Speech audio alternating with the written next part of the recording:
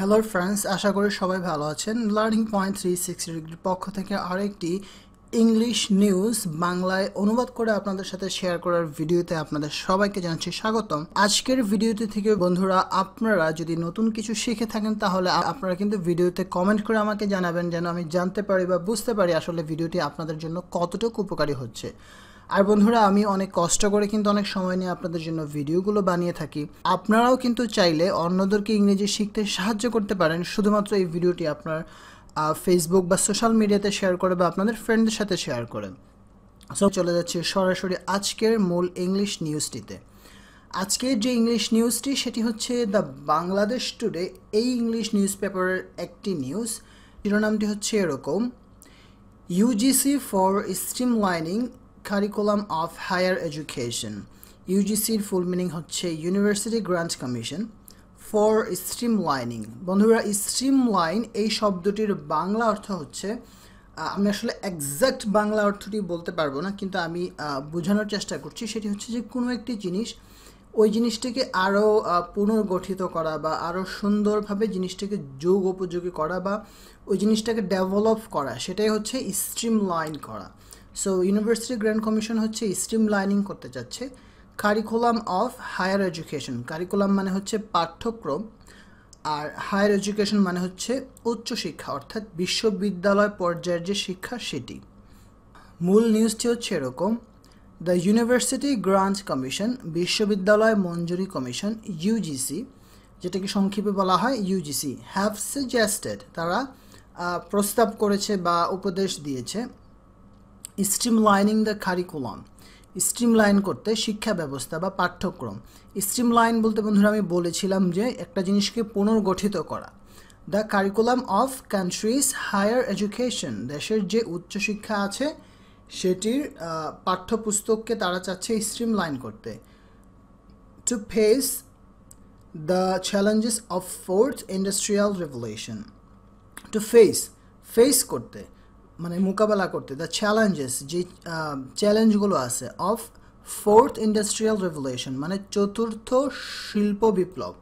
চতুর্থ শিল্প বিপ্লবের যেই চ্যালেঞ্জগুলো থাকবে সেগুলো যেন আমরা মোকাবেলা করতে পারি। অ্যান্ড আরেকটা উদ্দেশ্য আছে, এটার উদ্দেশ্য দুটো ছিল। একটা তো বললো face the challenges of fourth industrial revolution, and দিয়ে আরেকটা উদ্দেশ্য বলছে, সেটা হচ্ছে যে continue pace of countries economic growth, যেন আমরা বজায় রাখতে পারি, কন্টিনিউ করতে পারি। দ্য পেস মানে কিন্তু হচ্ছে গতি বা ধারা, যে উন্নয়নের যে একটি ধারা আছে সেটি যেন আমরা কন্টিনিউ করতে পারি। কান্ট্রিজ ইকোনমিক গ্রোথ, দেশের যে অর্থনৈতিক উন্নয়নের ধারা আছে সেটি যেন আমরা বজায় রাখতে পারি।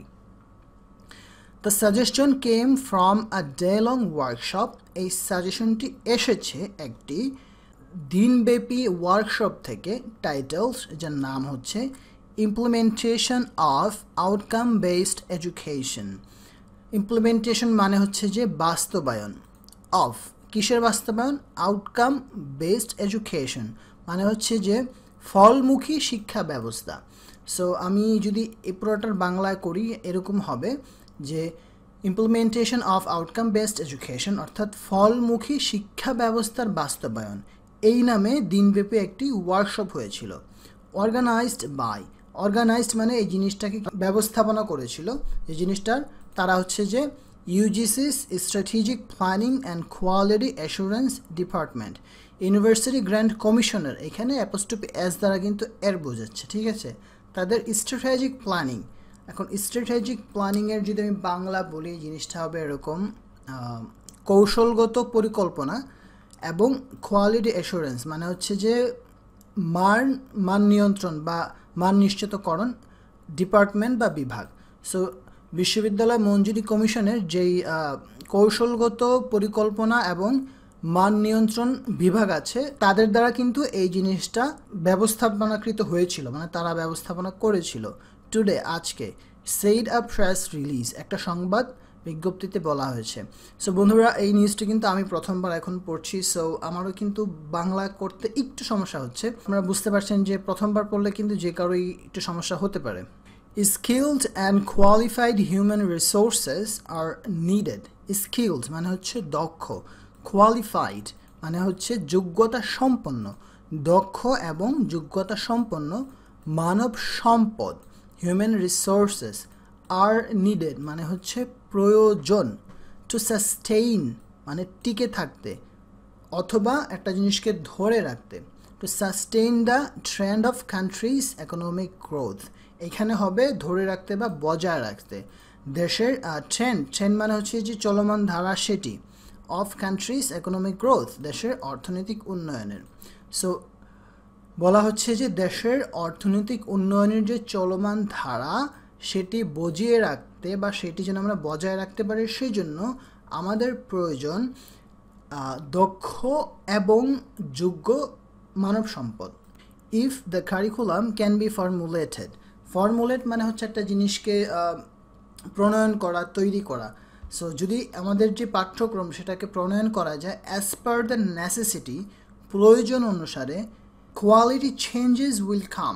quality changes will come to the education sector অর্থাৎ আমাদের যেই শিক্ষার খাত রয়েছে শিক্ষা খাতে কিন্তু তখন গুণগত পরিবর্তন আসবে said UGC member Abu Taher addressing the workshop ইউজিসির member Abu Taher এই যে ওয়ার্কশপটি হচ্ছিল ডেলং সেইটিকে আসলে উদ্দেশ্য করে তিনি বলেছেন সো এই পুরো যেই অংশটুকু এখান থেকে এই পর্যন্ত এইটা কিন্তু আসলে ডাবল কোটের মধ্যে আছে মানে এটা কেউ একজন বলেছে সেটিকে সরাসরি এখানে উপস্থাপন করা হয়েছে এবং কে বলেছে সেটি বলে দেওয়া হচ্ছে এটি হচ্ছেন আবু তাহের যিনি হচ্ছেন ইউজিসির একজন member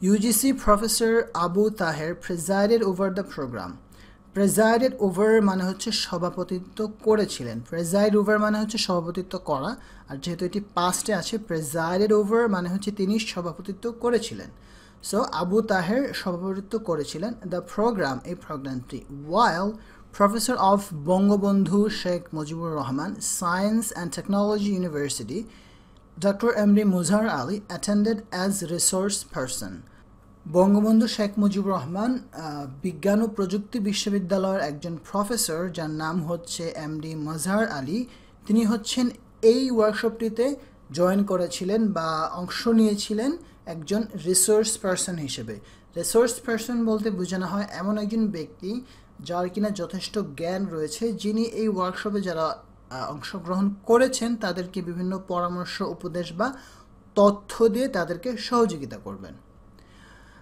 A total of 30 teachers from different universities took part in the event. A total of 30 teachers মানে হচ্ছে সর্বমোট 30 জন শিক্ষক from different universities বিভিন্ন বিশ্ববিদ্যালয় থেকে took part অংশ নিয়েছিলেন in that event এই অর্থাৎ এই ইভেন্টটিতে অথবা এই ওয়ার্কশপটিতে সো বন্ধুরা এই পর্যন্ত ছিল আজকের ভিডিওটি ভালো লেগে থাকলে অবশ্যই সবার সাথে শেয়ার করবেন এবং আশা করি খুব দ্রুত দেখা হবে নতুন একটা ভিডিও নিয়ে সেই পর্যন্ত সবাই ভালো থাকবেন আল্লাহ হাফেজ